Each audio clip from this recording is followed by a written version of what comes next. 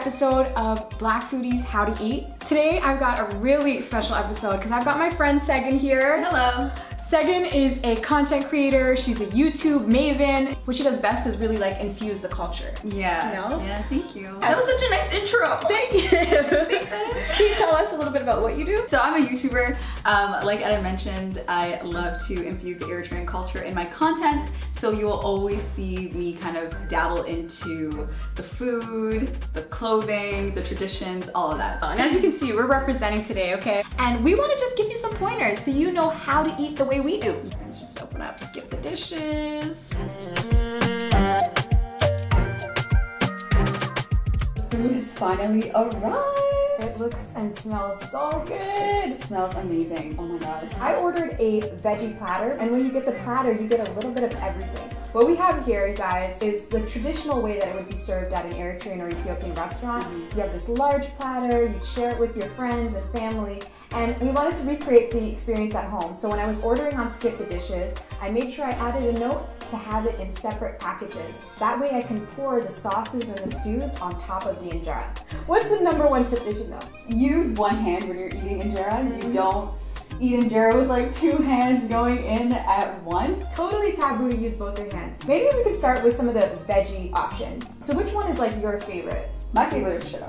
Shiro. I love shiro. I make shiro sandwiches.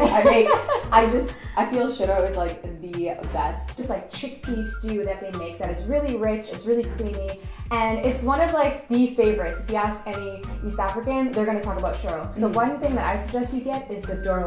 It's a national dish of Ethiopia, and it is made and prepared for every big holiday, for weddings, for any celebration. I love the boiled egg in the middle. Like when I was a kid, I used to argue with my little sisters. I'm almost arguing with you right now. I know, I was like, so injera.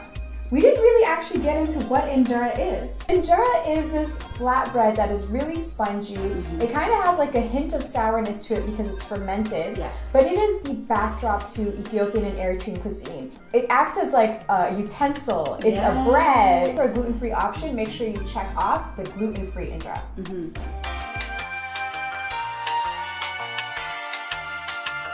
I like to take a piece of injera. I like to kind of like scoop it. Like you're almost making like a little tent or like a teepee, if you will. And then you just go in. And plop it in? Yeah, I love it, yeah.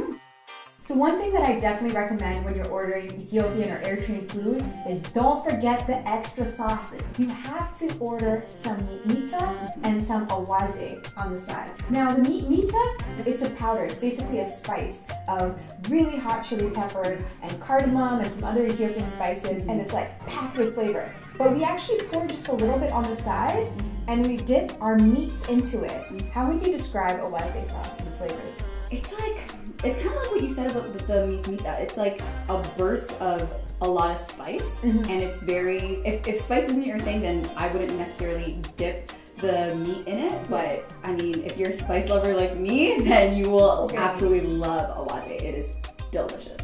And this is another thing when you're sharing, try to stick to your side, guys. That's how you keep it polite. And inside has a lot of meat, and I'm a meat lover, but the one thing you don't want to do is reach over.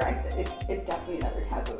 Another workaround with, you know, getting something on a different side of the platter is with the person you're eating with, they can actually give you a bite or a kulaso or a gursha. Yeah. All you're doing pretty much is taking a piece of injera and then going in on a dish that your partner would like, and then you would be feeding it to them. That's pretty much what we do in our culture. Anytime that I go into an Ethiopian or Eritrean restaurant, I love when I step in and I hear the music. You hear the Teddy Afro, you hear the Aster Awake, the Samhar Johannes, you hear the Helen Mellet, like you just know like what's bumping. So I would recommend, if you want to bring the vibes home, just go on Google, search Ethiopian jazz, Ethiopics, or maybe look up Eritrean music, and you'll find some cool songs and just play that on the background.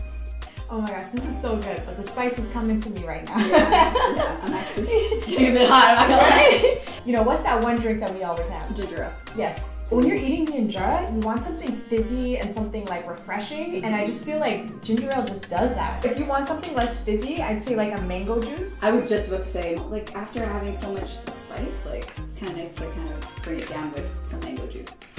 Okay, this is so good. I feel like I really brought that restaurant experience home. I love the fact that Skip makes it really affordable. Like, East African food is generally pretty budget friendly, but when you're going on the delivery apps, you want something that doesn't have any hidden fees. And Skip the Dishes doesn't, so I love it. That's amazing. Anything else we need? Honestly, let's just eat. Okay, let's just eat.